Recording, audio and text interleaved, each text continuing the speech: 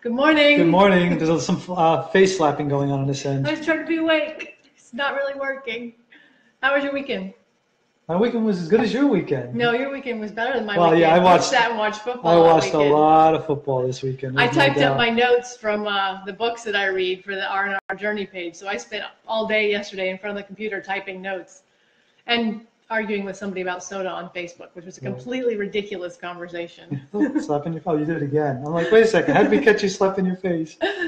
You're very strange. I am. Russ made bread this weekend. Raisin bread. He did. That's awesome. And it rose, and it's really pretty. So I'll post some pictures of that pretty soon. Yeah. How was your workout? I had a good workout. Today was chest, biceps, forearms, and I got 3 sets of calves in. I can't say calves because calves are more than 3 sets, but I snuck in 3 sets, so that's good. Okay. You know. I wondered. It took you a long time. Well, I was watching you, and every time I looked at you, you're up on your bike going. Yeah. So I'm like, I guess he's not done yet. I'll keep going. I rode a long time today. I rode 12 miles, and I'm not in really great cardio shape right now. So 12 miles took me about 70 minutes, which is a pretty sad state of affairs. But that's all right. I rode. I was pretty happy about it. Yeah. Wasn't a race? No, it wasn't. So that's good. So last week we were on, and we were asked the question about calcium and if calcium needs to be supplemented in a whole food plant-based diet. And I said at the time that the answer was no, because I know I've read a lot about it, but I didn't have the specifics. So I wanted to circle back to that and give some specifics on it. And I will post a link in the comments when we get done. I found an article on the Forks Over Knives site, which I consider a very valued source when it comes to whole food plant-based, because they provide references to the science. They don't just tell you, here's the facts. They give you references to the science, so you can go and actually read the articles yourself. So I will post that, but I'll give you the highlights, so in case you don't have time to read the article. The first thing that they point out is that a diet that's high in animal products creates a higher excretion rate of calcium, because your body uses calcium to eliminate the sodium and to process high protein. And so if you're excreting more calcium, obviously your intake also needs to be higher. Right. So that's an interesting, so when you look at, if you just Google like how much calcium do I need, it's going to assume that you're eating the standard American diet, and it's going to give you a number based on that excretion rate, which is not, if you're eating whole food plant-based, isn't correct for you. So if you're eating whole food plant-based, your need is going to be lower because your excretion rate is lower. Right. So I thought that was interesting. The other thing that they said that is relevant is that your sodium intake, if it's really high, increases your excretion rate. And also caffeine, which is interesting because if you guys watch my posts, on Saturday we went and got coffee for the first time in about 3 weeks, because Russ is decided that he's going to go off of coffee because of the acid.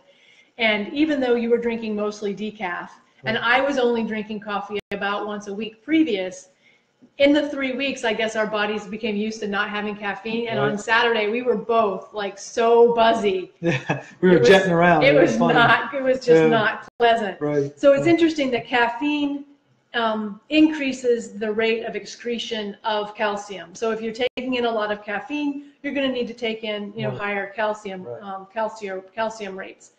The other thing that it pointed out was, and I thought that this was interesting, is that our bodies are capable of adjusting to how much calcium we're intaking versus how much it excretes. And if you take in a small amount and your body needs a small amount, then that's what your intestines absorb.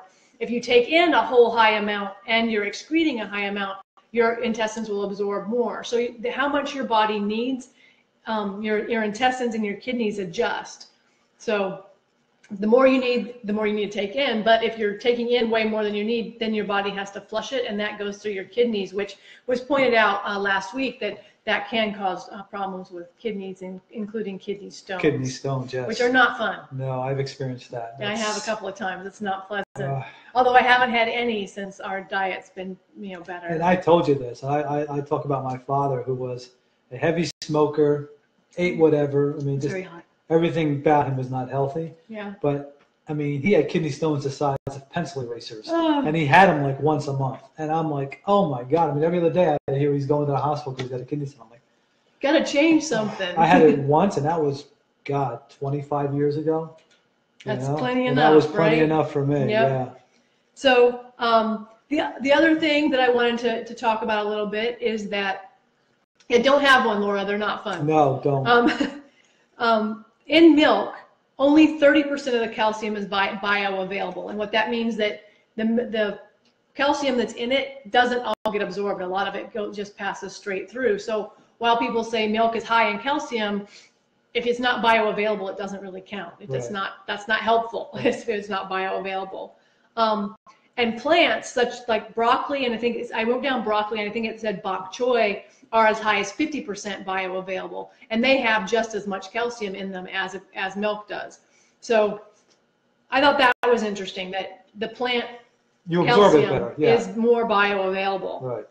So yeah, and if you have a high intake of dietary protein, and it just said dietary protein, so that is animal protein and plant protein. But not including, I assume, protein powders. No, any dietary protein. Right. If your body has to process protein, it's going to need higher levels of calcium because it's washing it through. But the interesting thing about that is, as we know, we've talked about this before, animal proteins it's so much easier to take in huge high volumes of protein. Yeah.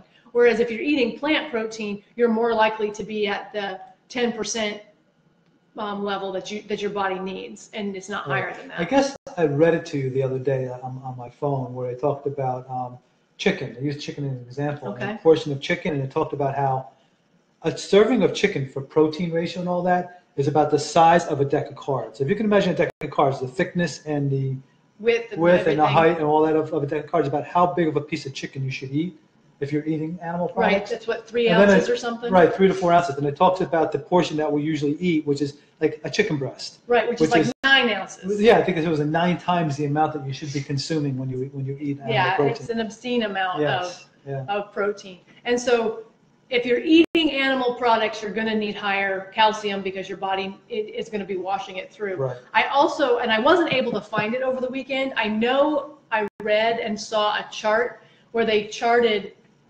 dairy intake and hip fractures. Okay. And they correlate. Like the more dairy intake a country has, the higher level of hip fractures they have, which you would think would not be the case. No, I wouldn't. But it is directly correlated that the more dairy products a country intakes, the higher hip fractures that they have. So there's something going on there when it comes to calcium and osteoporosis and dairy. And, you know, obviously milk has protein in it, which impacts calcium use and absorption. So the short of it is, if you're eating whole food plant-based and you're eating a variety of plants, and, you know, staying away from processed foods that are high in sodium and caffeine, you have nothing to worry about when it comes to calcium. Instead, there's no such thing as a calcium deficiency disease. Right. It's exactly what Dr. McDougall said in that talk that he gave that we watched, is that if you're eating a variety of foods, you never have to worry about getting enough nutrients of any one kind. Right, because it just happens. It just happens, and it happens naturally. Because you're eating enough variety. Right. Yeah. So that's what we learned. And I'll post the article. It's from the Forks Over Knives, and it does have the research articles that are at the bottom. So if you want to go and read the science, it does have that in there. Right. And there's a lot more out there. If I find the chart that charts hip fractures and milk consumption or dairy consumption, I will post that as well. Right. I don't remember where I saw it. I just remember seeing it, and it may be in a book that I returned to the library. Maybe. And the only other thing I want to add too is there is one element that you have to supplement, and that is vitamin B12. Right, and we've talked about that because vitamin B12 is created by a bacteria that's in soil, and we just don't eat enough soil. Right, we clean everything to a nausea, I guess. Nauseum. Ad nauseum. Ad nauseum. Yes. And then vitamin D, because there's no sunshine right now, which is very, very sad. Although I was filling, I told Robin I was filling air in my tires, and we have a pump to do that Saturday or whatever, and it was sunny out, and I just stood there like this into the sun. Trying to pretend he was making vitamin D. That's what I was saying, vitamin D. You're so ridiculous. But today's a fasting day for us, obviously, because we don't have any food on our counter here. You're drinking turmeric tea? Turmeric tea, yes. Yep, and I'm drinking hot water. I did post an article on the R&R Journey page over the weekend about fasting and the benefits of fasting. So if you're interested in the science and why it's good for you, I would encourage you to pop over to the R&R Journey page and check out the article, because it was a really good in-depth look at fasting. And intermittent fasting. And I just want to say too that the folks that are, because we've gotten people comment that, well, I've gotten to 12 hours, I've gotten to 14 hours, that's about all I can do. Fantastic. Yep. Because apparently even 12 hours, that's the minimum, right? It's 12 hours, I think? 12 hours is where the good stuff starts happening. Right. So if you're doing 12, 14 hours, you don't have to do 24 like we tend to do. It gets really good at 18, and it does what it does is it puts your body into ketosis, which is a bad thing for a long term. Like it's really not healthy if you're doing it. Like if you're eating too much protein, your body goes into ketosis. And I think when you're diabetic, it creates that. And I don't like I'm making that up. I've heard it, I've read it, but I couldn't tell you where. Mm-hmm. So don't quote me on that. Right. But a little bit of it allows your body to take care of itself. It's actually healthy, but you have to be careful with it. Like you know. Yes. And don't do anything without your doctor's input. I was just going to say that. She had to just put the words right out of my mouth. As we always say, always seek your doctor's advice first. But so, thank you for the question about calcium. I will post the article here. Keep when we them get coming. done. Yeah, keep asking if you have other questions. We'll find out. Let me know. I had somebody ask about histamines in food today, so I'm going to have to have to look into that. I know nothing about histamines in food. We'll find out. We'll find out all about it. Yeah, sure. All right. So that's what we've got for you for today. We'll be back tomorrow, and I'm sure I'll have something interesting to talk about. I don't know what it'll be, but with all the books and reading I'm doing, there's always something. Yeah. And my next classes start on Wednesday for my. She's very excited. I'm very excited about that. So I finished the one I was working on early, so I've been kind of waiting for the next ones to start. So they start on Wednesday. Very cool. So you gonna tell them bye? Bye. No, just kidding. And so with that, we will say, eat real food, not too much, mostly plants. Have a great day, See you tomorrow. Guys.